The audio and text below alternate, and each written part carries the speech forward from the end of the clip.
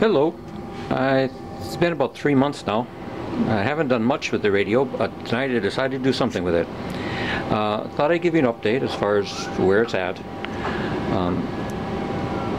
From my last video, I might remember that I wasn't too satisfied with once the organ stopped playing, how long it took you, how many cranks of the crank you had to do in order for the radio to reread the CD and start playing. It took about 5 to 6 seconds. To try and get around that, I found a radio that has a brown mute wire in addition to the usual yellow yellow constant power and red accessory wire. What I was doing before is cutting the power to the red accessory wire to completely turn off the radio to make it stop playing. Now with the use of this brown mute wire, the radio stays on, it just goes into a call mode, which essentially mutes the radio so people can receive phone calls instead of having the radio playing at the same time. The mute wire requires a constant ground to it when it is muted.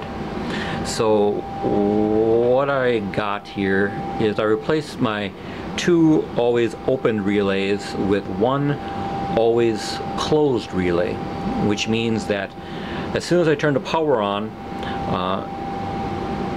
this relay will provide a negative ground to that mute wire and turn off or mute the stereo.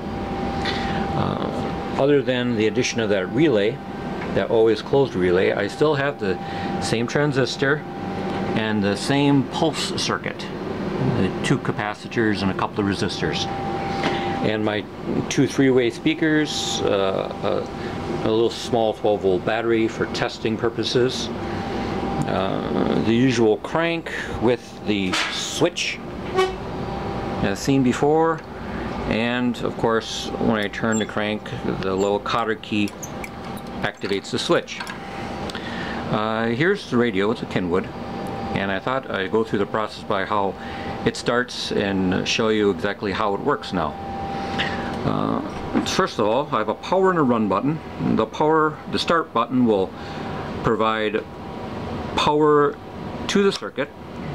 If I wanted the radio to run all the time without me cranking, I would click the run switch and then the stereo would run all the time.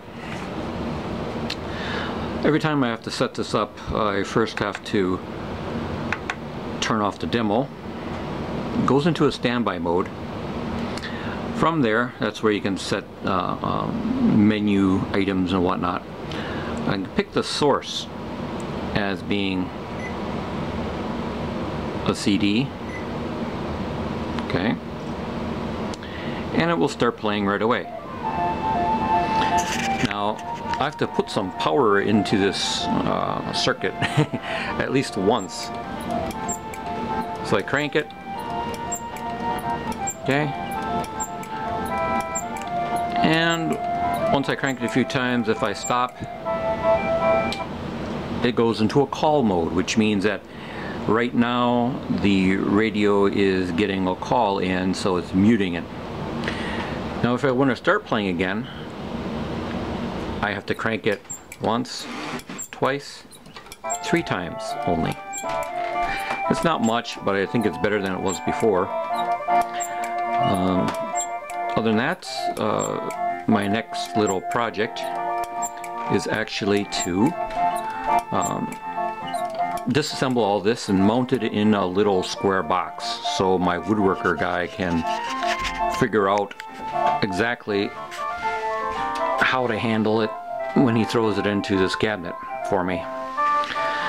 So other than that, I think we should be good to go. Like I said before, if I have to stop it at a certain spot in order to go to the call. I can't get away from that. And turn it to run. It will run all the time. And I like this song better. So have a good night, and I'll make another update once I get it into my simulate my box to simulate the cabinet for the woodworker. Have a good night.